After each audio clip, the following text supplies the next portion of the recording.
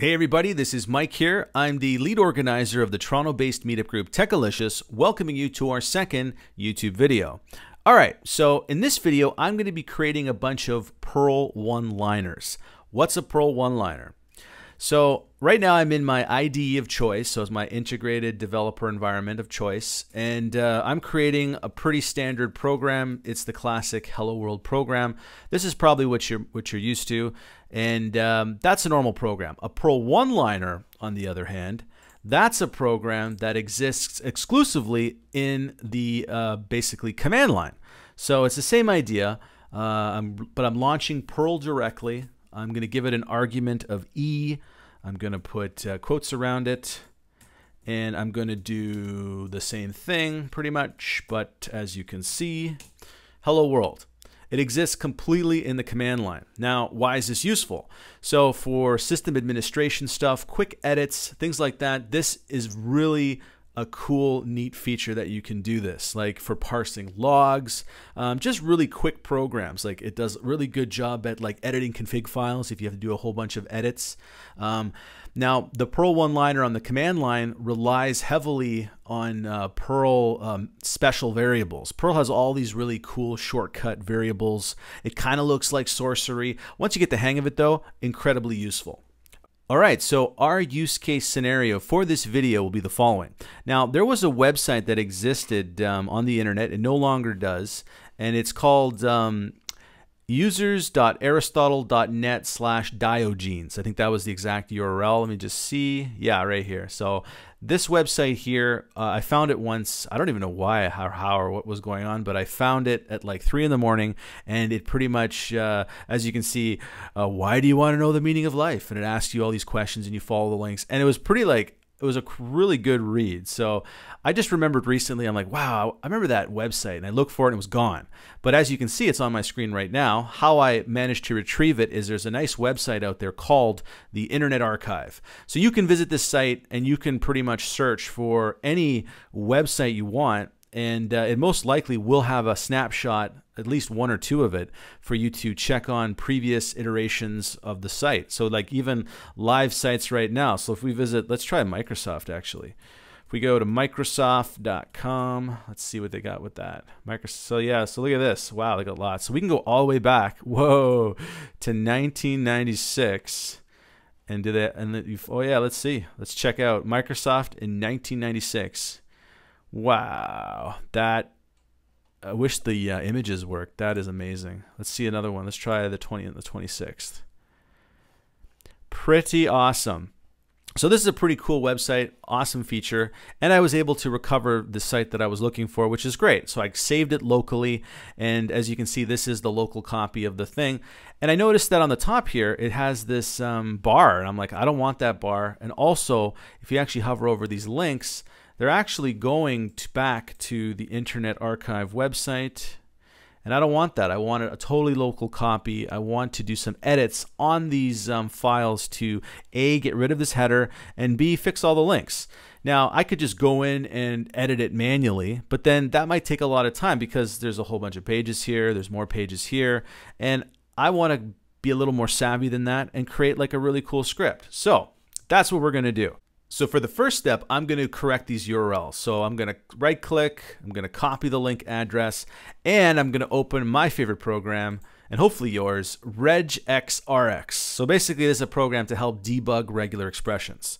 So the reason I'm doing this is I'm going to be doing a search based off of these regular expressions, and then I'm going to do some replacements. In this case scenario, all I really want is this last URL. So this stuff I believe is the same throughout, so I can use that, a literal match. I guess you should pretty much put the escape characters on the periods to make them literal, as opposed to the dot in regular expressions is like a wild card. It's not necessary because I don't think anything else will match this, but I'm just going to do it the correct way. And then I just want to do a capture group. It's going to capture it as a variable in memory. And we're probably gonna do it like this. I'm gonna make a character class. I'm gonna say everything but a period, and then I'm gonna go plus, make it non-greedy, and then I'm gonna do a literal period, and then I'm gonna go HTM. So there we go. That was enough to do a perfect match. That's my code. I'm going to copy that. And I know previously I said that the one-liners are to be just run in the actual command line. I'm actually going to run it in my IDE, but I'm going to run it as a basically a shell script. And a shell script, think of it if you're from Windows like a batch file. You're doing the same thing. You're running the program. It's the programs themselves. Like if I go, let me see here. If I do like I don't know, an ls, for example, run it. It's going to show. See, it's as if I was running it on the command line. It's kind of funky looking in terms of the spacing, but for all intents and purposes, it's the same thing. And I find this gives me a lot more flexibility in terms of leaving comments or whatnot. So that's pretty cool.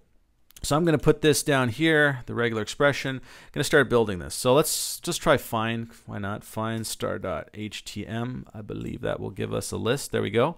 A list of all the different HTML files we want to edit. I want to pipe it to Perl, and the pipe is just basically like it's redirecting the output of find to Perl.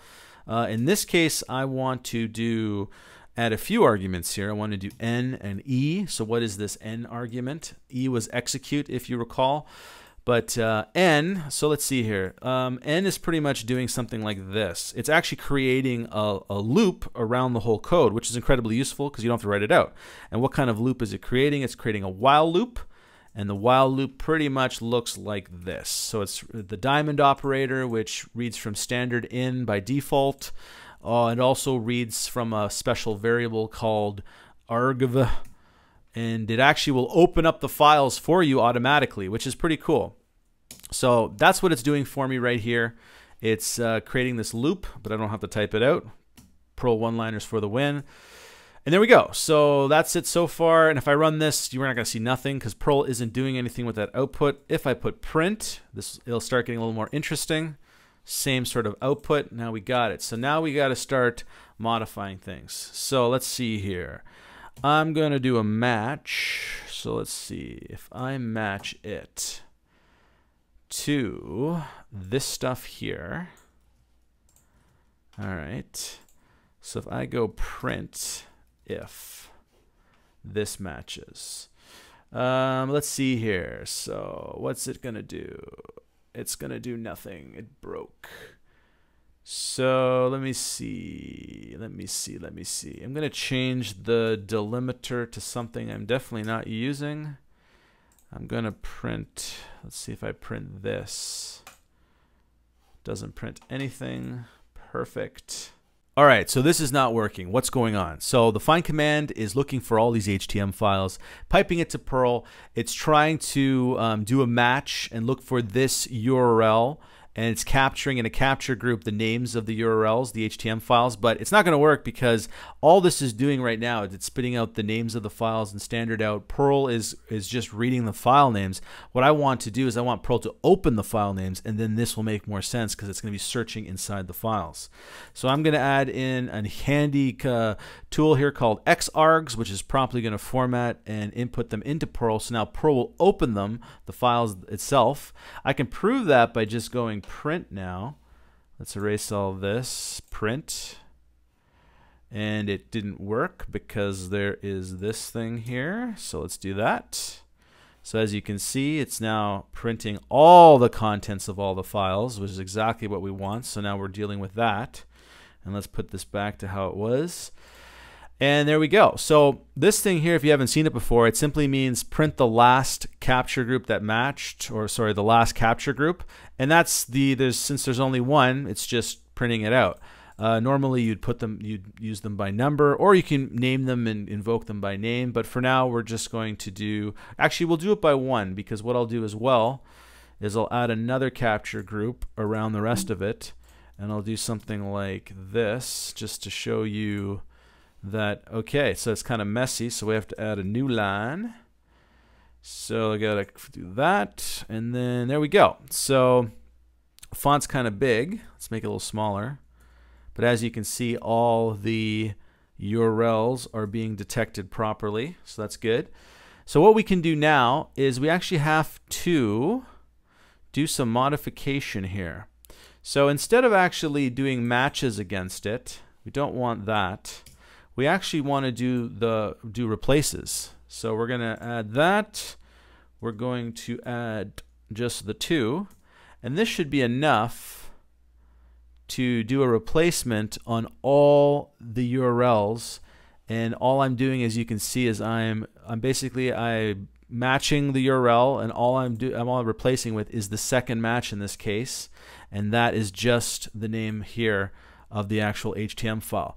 We have to do some modifications here. We have to change this argument here to print. So that basically means it's just going to be printing out. I think it prints out the default variable. And basically, so the difference between the two, I'll explain it. It goes through the loop. It's like this. Better do a visual. So as I said before, it was while, like that. That's what the end did.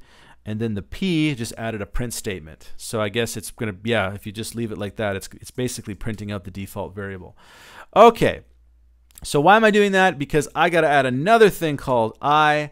This is actually going to invoke inline mode. I'm going to go back. It's actually going to make a backup of everything. So this is how to write it here. It's going to inline edit all the files that I'm opening. It's going to print them back. It's printing it to the file. That's what's going on. So, okay. So let's see here. So if I run this, so it didn't complain. Let's go back to the browser itself. So if I hover over here, you see on the bottom, let's just hover, right-click copy to see what's going on. It still says that because I got to refresh. So I refresh the page locally. I right-click on it. As you can see now, the links should say, yep. So if I click on the link, this is all local now. It's no longer on the server. Perfect. So there's an example, a really cool example of something you can do with a one-liner. But let's not stop there. Let's continue because I want to get rid of this wackiness at the front. So that's what's going to be next. All right, so how are we going to get rid of this stuff at the top? Okay, first step, let's view the page source and see what's going on here exactly. Now I'm looking for some sort of pattern or something that we could use that would make this a little easier to cut out. Let's see, do title, where does the body begin? Let's look for the body. Let's see here. The body begins here. So what is going on here? So let's grab all this all the way to what is the question. And okay, so they have a nice little tag that sort of depicted the beginning and the end of the toolbar. So I can start, I just have to remove all this stuff. And as I said before, you can edit it manually, but that's a lot of work. And we're going to use some Perl one-liner magic to take care of this for us. So I'm going to paste this stuff in. I am going to add some random stuff on the top and the bottom just to get a nice visual when I match it. You'll see in a moment. Random, whatever. Now let's see here. So we want to find, in this case, let's erase the old stuff. We want to find this. So it starts with this. So no problem. I'm going to do a, I'm just escaping the space. I don't have to do that, but I'm going to. And then I'm going to add some modes to this. Free space mode. Now I do have to escape spaces. Free space mode means I can just, I can put it on multi-lines as opposed to writing out a regular expression on one line. So let's see here. So let me see. I'm going to do case insensitivity, not really required. I'm going to do, which one should I do? I'm going to do this one. This one lets you basically, when you do your wildcards, like this is a dangerous one, but it does it, this normally matches, okay, what's going on here? This matches any character. This matches any character 0 or more times. This is 1 or more times. By default, it's greedy, means it just tries to grab as much as it can. This makes it non-greedy. As you can see, it doesn't go as far. And this thing basically makes this thing go multi-line. By default, the dot character doesn't like gobble up multi-lines, but now it does because of this. So this is very dangerous because you could grab things. By dangerous, I mean simply that you could match things that you don't want to match. So you got to be careful. So let's see. Go to the bottom. All we want to do is pretty much match to this thing. So let's do this. Let's escape some of these spaces that I see. Escape, escape, escape, escape, escape, escape. And then add this. Let's do the plus because it requires that. So basically we've matched everything all the way up to the bottom random, as you can see here. And then if I go to the top of this match, yep, there we go. So that's what we want. So this is our regular expression that we're going to put into our one-liner to get rid of all this stuff. And it's pretty much the same thing. So let's go back to our program, our script. I'm going to paste it here. So this is a pretty good program. I'm going to comment it out. And we're going to grab the stuff because I'm going to be lazy and not have to type it all in again. And this time all we're doing is we're not going to be replacing it with anything because I want to delete it. And all we're going to do is put this in right here. We're going to paste it in there. And that's pretty much it. And let's run it and hope it works.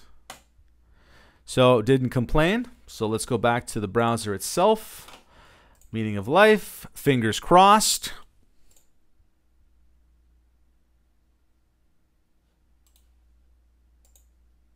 Well, that didn't work. So why is that? Let's find out. So let us go back to the code itself and let's have a look here. So yeah, this should be working by, yeah. Oh, I see. Okay, so this is what's going on. By default, what this is doing, it's actually just, it's looping through it, right? But it's reading one line at a time. We can't do that.